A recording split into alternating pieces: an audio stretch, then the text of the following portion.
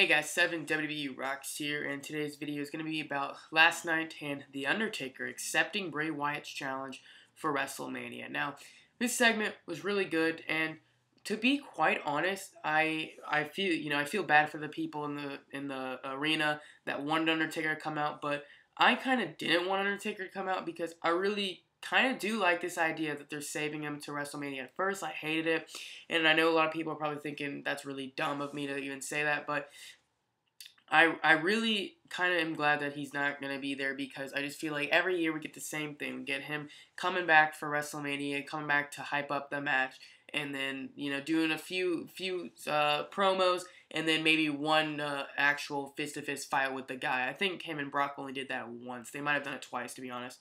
But I'm just glad that it's something different, something new, and apparently, Undertaker basically set up the segment real fast. Bray Wyatt was calling him out. He had like a table and with the urn on it. Opened the urn to like release the Undertaker, I guess, and set him free. And the urn started smoking and smoking and smoking. The lights went out, gong, the big gong. And when they came back on in the middle of the ring, the table and the urn was gone.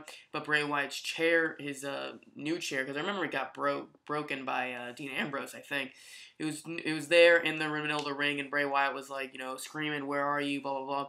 And then the music kept gonging and stuff, and I think the music started playing or something. But lightning struck the chair and it caught on fire, and on the screen it said "The Man Come Around," which is a Johnny Cash song. So rumors on the dirt sheets have been saying that he probably will use another Johnny Cash song. He's used them, of course, before, but I listened to the song. I've heard that song a few times before from my brother, but listen to it. I don't know. It seems kind of upbeat. Not the words per se, but just the rhythm of the music. It sounds too upbeat to be an Undertaker theme song, but we'll see what happens.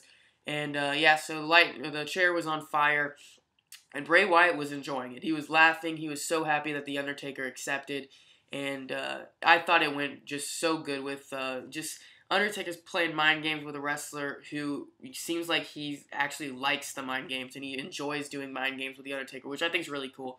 So Bray Wyatt laughed while it happened. So I'm hoping for Undertaker to I'm not thinking the biker gimmick, but I'm thinking he needs to look kind of different. Like, it needs to be some gimmick change. I'm not just talking about, like, a different outfit. Each year he kind of does a different variation of the outfit. I think it needs to be something very different, something we've never seen before, and just something crazy that really starts to make it look like Bray Wyatt's actually scared of The Undertaker from how he looks. So, I like the idea of him not showing up until WrestleMania, his entrance.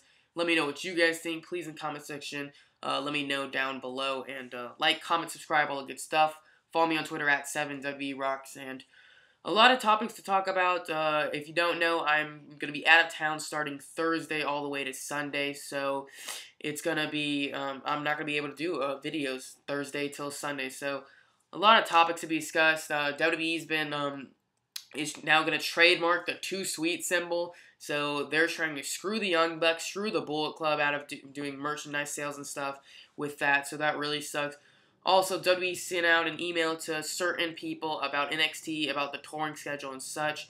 And one of the questions was, do you watch independent pro wrestling? And it has Pro Wrestling Guerrilla, Ring of Honor, and a lot more independent companies on the list and saying, do you watch these? So a lot of people are thinking they're trying to buy out independent groups. I don't think that at all. I think it's just they're going to sign independent guys, have them go along with NXT, tour around, and then maybe only sign them for NXT deals when they tour around. But I don't think it's them buying out independent groups. But let me know what you guys think. Again, like, comment, subscribe, all the good stuff. Follow me on Twitter at 7WRocks. Thank you for watching. Let me know what you guys think about the whole Undertaker-Bray Wyatt feud. And thanks for watching. And as always, have a nice day. Thank you, guys.